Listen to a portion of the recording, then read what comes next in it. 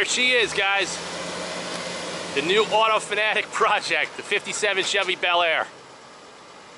Just got here. God, this car is so cool.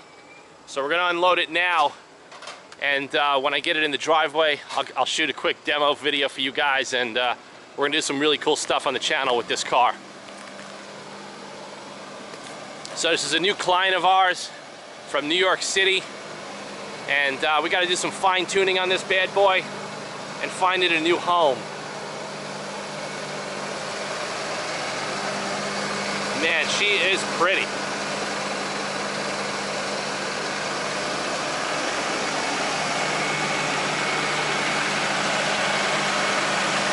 So guys, we're gonna get this car unloaded, get it in the driveway, and then I'll finish up this video for you guys tonight. Hey guys, autofanatic here. We have a really cool new project that just got dropped off for me to work on. 1957 Chevy Bel Air convertible. This is a piece of American automotive history right here, sitting in my driveway. I love the 50s cars, always have.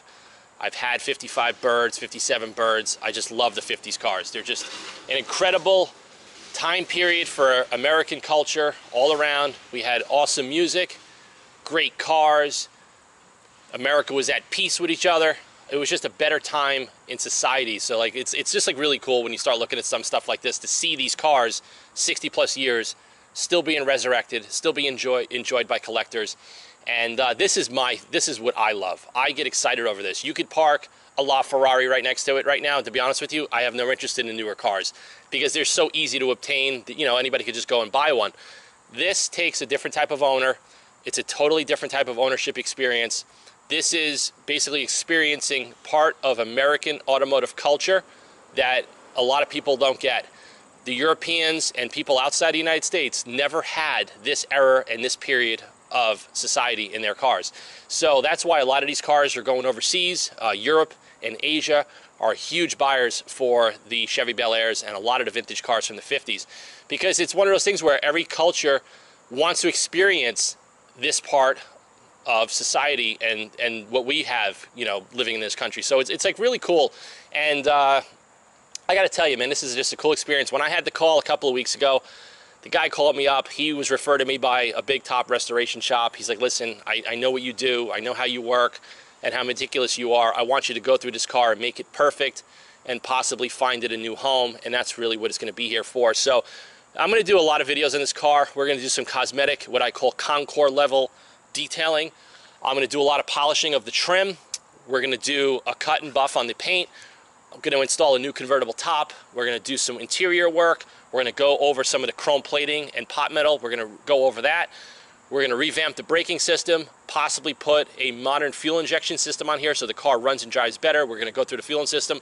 So there's going to be a lot of stuff going on with this car, and I'm going to capture, you know, glimpses of it along the way, and I'm definitely going to show you guys a full foam wash on a 57 Bel Air. You guys are going to trip out. It's not going to take 30 minutes. It's going to probably take me 2.5 hours because the car is so big.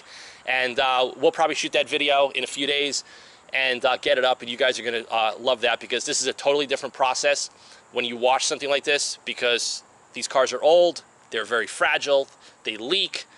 Single stage paint, this is not a base coat, clear coat car, so you have to be very, very meticulous as far as the contact and what you're putting on something like this. So I'm going to get the camera off the tripod. I'm going to give you a little walk around. We'll give you some details of the 57 Bel Air. So guys, we're over at the front of the car. I mean, you just can't beat the 50s cars, because if you look at some of these bumpers, and I mean, if you were to crash into somebody today with one of these cars, you would probably annihilate any modern car today with the plastic impact bumpers.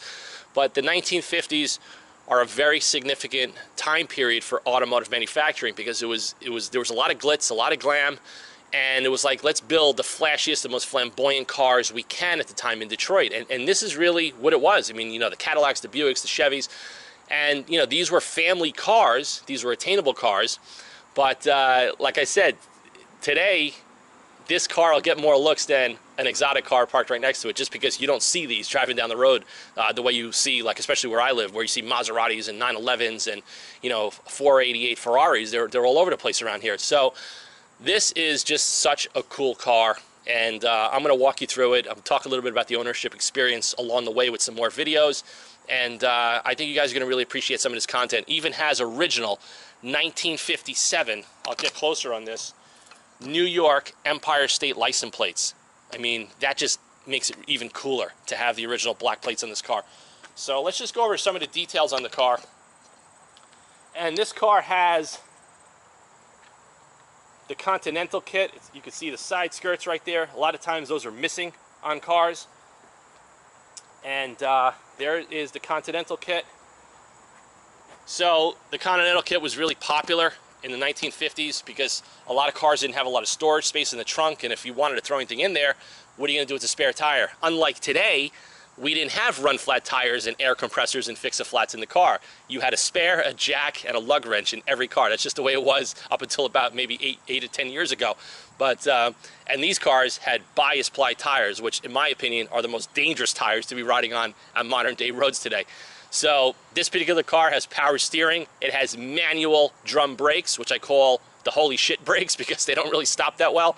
It's just a total throwback. So just walk around the car and I'll show you another little detail. Look where the gas cap is. It's hidden in the quarter panel of the car. So today we get cars with no gas caps. Back then they used to hide that stuff on us.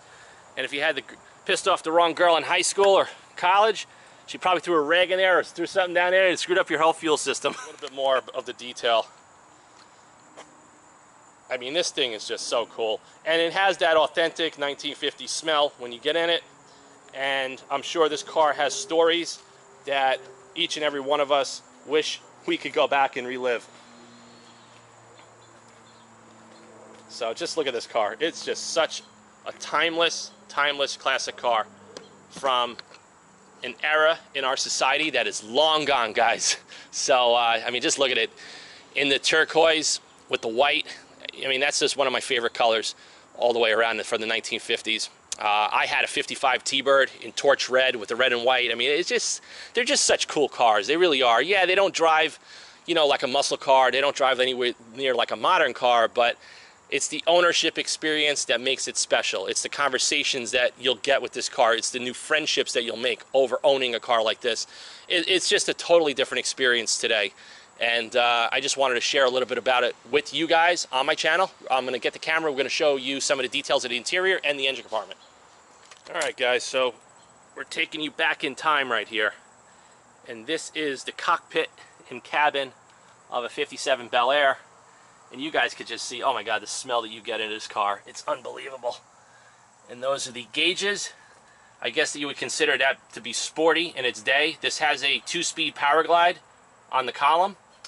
And it has a small block Chevy V8 283. This was pretty much the foundation of all the new LT1, LT4 motors, guys. This single cam pushrod engine. And as you guys can see, the blue and white interior is just so freaking cool. It really is. And look, we didn't have shoulder belts. We had simple lap belts that if you did crash, you'd end up through the windshield. And this windshield was just replaced. Here's the seat adjustment lever. It's like made out of solid pot metal. The seat on this car, because I've taken these things out before, I don't know, to me they weigh like 250 pounds. They're just extremely heavy. The frame is super overbuilt. And you can see here you have a little crank for the vent windows, which is really cool. This is a nice touch because this car did not have air conditioning. Some people, you know, over the years did put vintage air in these cars, and it's something I may advise the customer to do if he plans on keeping it. But it's a total boat. I mean, check this thing out. Oh. Yep, that's a 50s horn. But just look at the level of detail, okay? Just to produce all of this stainless steel trim, I mean, throughout the whole side of the car. I mean, the 1957 is identifiable by the fins. You know, Cadillac had the fins, but, you know, Chevy and the Thunderbird, that was just what they call the fin error. But, like I said, you can never produce a car like this today. It would probably cost $1 million. With the amount of stampings and tooling and dies used to do all the metal work, it just can never be done today. So that's why these cars are desirable. That's why they're collectible. That's why they're worth a lot of money. And there's a huge following for the cars from the 1950s. So let's just get the engine compartment open and I'll show you a little bit about under the hood. So unlike modern cars, there's no latch release on the interior. it's all done right here. And you could see the little small block V8. You could hear the echo in my voice because it's like a gigantic cavity that I'm inside right now.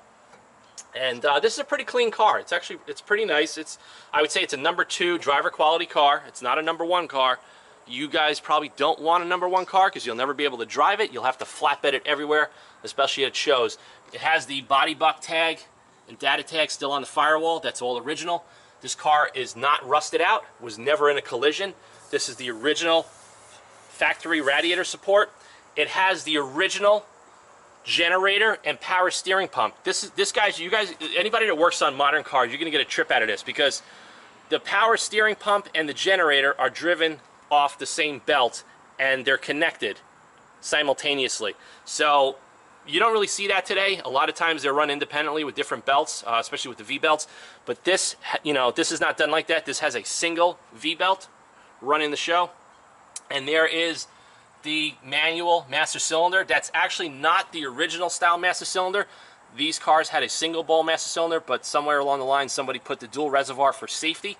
But to be honest with you, it really should have a power booster because this car is big, it's heavy, and it's riding on drum brakes. And drum brakes on a car like this doesn't really stop you that well, especially in a New York Minute.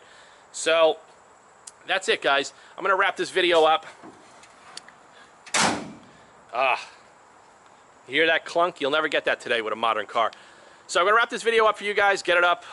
Like I said, in about a day or so, I'll do some more videos for you guys, showing some more about the details of the car. We're gonna do a foam wash, we're gonna do some detail work, and get it up on the channel. And I'll show you some tips and tricks that I use along the way when I work with any kind of vintage car. We wanna take this car to the next level. If we wanna bring this car to auction, a lot of the stuff that I wanna do to the car could probably yield another 20 to 30% in value. And what we call, in my business, my other business, is called cosmetic restoration or Concours detailing. Basically to the point where we take the trim off, get all the trim restored, put a new top on, do the interior, make sure all the numbers and chassis correct.